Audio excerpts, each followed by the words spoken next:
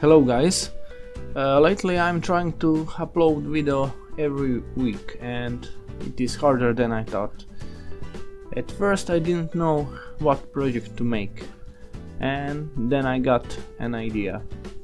I decided to make a little Arduino device that can be powered by a small battery and that is small enough to be carried in a pocket. So I created this.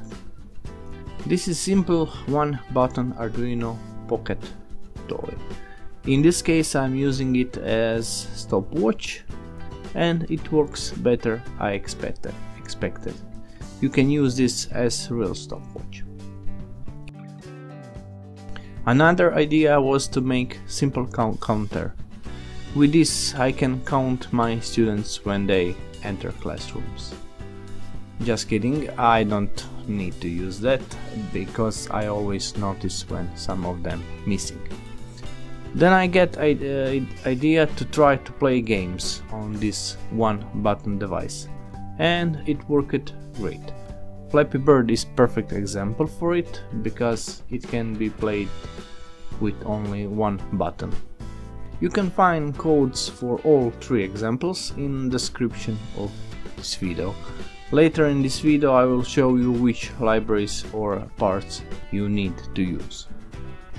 I used Arduino Uno to do the programming part and to make the little prototype. If you watch my videos often, you know that I love OLED displays. Usually I am using most common 128 by 64 OLED display, but in this case I decided to use this 64 by 48 OLED, which is much smaller. In my parts box I found this small aluminum enclosure. I decided to use this enclosure box because it is very well made and looks great, also very cheap. Plan was to use Arduino Nano, but Arduino Nano is too big for this box, so I will need to use Arduino Pro Mini, which is much smaller and it will fit this aluminum box perfectly. But if you want to use Arduino Nano on eBay you can find same enclosure boxes like mine, just a little longer, so Arduino Nano will fit in it also. We will need this push button, switch and a battery. Check the description for part lists. I will also use power tools like drill and Dremel tool to cut enclosure box, and of course soldering iron and hot glue gun. I will not explain the whole process of making this device, but this device is so simple, just watch the video to see how I did it. You can also find schematic in the description of the video.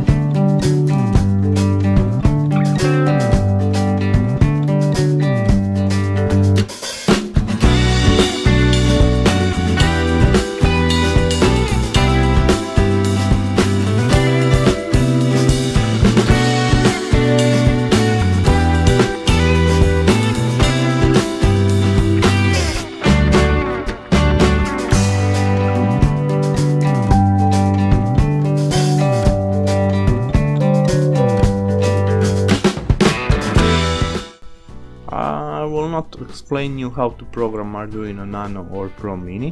I believe that you already know how to do that.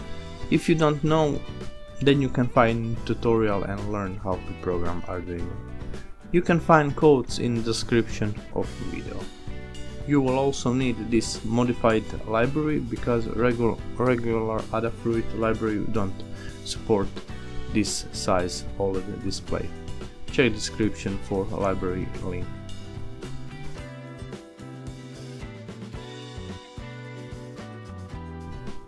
Thanks for watching this video. If you want to see new features for this device, feel free to subscribe.